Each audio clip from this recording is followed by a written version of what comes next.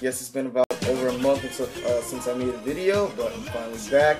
I got the energy, I got the story, and I'm ready to give you what you need. More stories about Japan.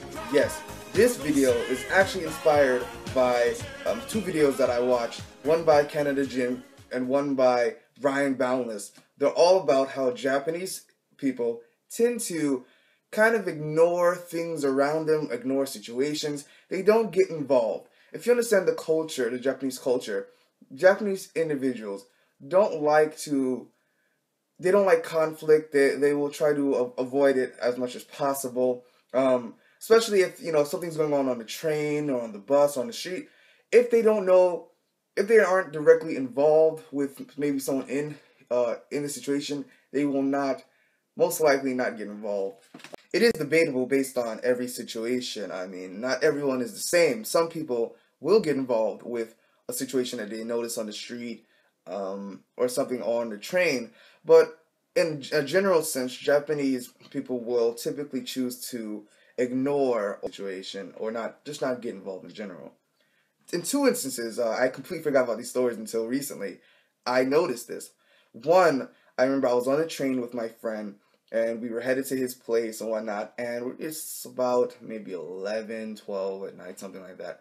And these two, there's a guy and a girl, come on the train. They had to be like about in their teens.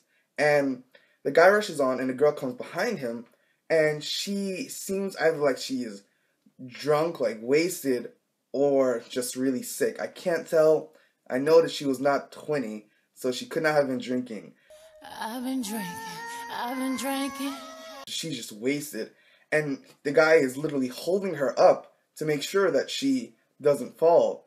And it's really awkward, at least for me, because I'm seeing this girl and I'm like, wow, what is happening? And I look over to my friend and I say, hey man, tell the guy to tell her to sit on my bag, my luggage, because I had a sturdy suitcase at that moment, and I don't want her to fall or collapse. No one was giving their seat up. Everyone just kind of looks and goes back into their own business. And my friend tells the guy, he's like, oh, this guy will give you, his bag to sit on. Just let the girl, just tell her. And the guy says, oh, no, it's okay. And weird to me, because this guy's seriously trying to hold this girl up. She's leaning on his chest, and they just, they refuse. But the thing about that is, like, everyone else, and this upset my friend, everyone else on the train, or at least the majority of people, saw this girl come in here and, like, who couldn't really stand, and no one did anything. No one said, are you okay? Daiju desu ka? No one did anything.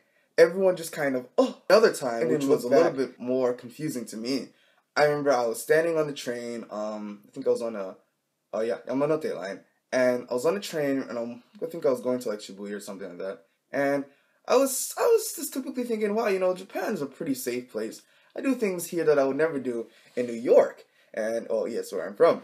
So I'm standing on the train, but for some reason I think, let me still be a little bit more cautious. So I have my wallet in my back pocket, and I move it to my front pocket or something like that, where it's a little bit more secure. Just as I said that or thought that, these guys come on the train. One of them walks up to this kaisha, this office worker, and the office worker has his iPhone in his hand. He's just like, sorry, I don't have an iPhone. Watch this. 3, 2, 1. Well, it's not an iPhone, but you get the gist. So he has his phone in his hand, just like this, and the guy comes over to him, doesn't seem to know him, and just goes like this, and you can't see me. You can see me good. He goes like this, and he just starts struggling, and they start struggling for the phone. I don't want this phone anymore. There we go. So he just starts struggling for the phone, and I'm looking, and I'm standing directly in front of them, and it's weird, and the guys, they're saying something I couldn't understand, and everyone else sees it, and it looks like this guy, this younger guy, is trying to take this Kai-Shine's phone, or steal it, and it's just awkward, because no one's even like, hey, stop. I know in New York, individuals, someone would probably do something. Someone would probably step in like, whoa, what are you doing? Leave this guy's phone alone. No one did anything. And they struggled for a second, and then it kind of cooled down, and they didn't let go. And then all of a sudden, the young guy grabbed the Kai-Shine by his belt buckle, and they kind of they calmed down, but he wouldn't let go. And then the train doors open at the next station, and the young guy kind of escorted this guy off the train. And really awkwardly, I was wondering, like, oh my God, what just happened? Because I couldn't understand anything. I wanted to get involved, but I couldn't. My Japanese was not at the level where I could explain to a police officer, hey, this is what's happening. If I got involved, if I grabbed the guy and it became a huge situation. So, and I just didn't want to put myself in that position. But the thing about it, which is really interesting, is that no one else who could understand that situation, at least verbally, got involved. No one did anything. Everyone kind of just chilled and relaxed. They got off at the next station. The doors closed, and then the train felt like nothing happened.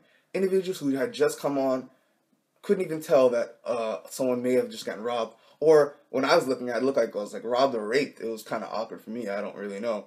But no one got involved. Why? Because it's a part of the culture to avoid confrontation, you know. And if you're not involved with something, to just don't get involved. You know, typically if it's someone's lost, like a foreigner, you know, Japanese will, you know, lend a helping hand if asked, you know. But to just step in and be involved and be proactive in that aspect, Japanese people tend not to do so. This is all general. Doesn't mean every Japanese person will do it or won't be involved. But some, on a general scale, it won't happen. So it's kind of sad, but you know, it does happen in this case. So anyways, that's my 2 stories. I still never know, never learned if that guy was raped or just got robbed or something. But I hope his bottom is okay right now. I don't know.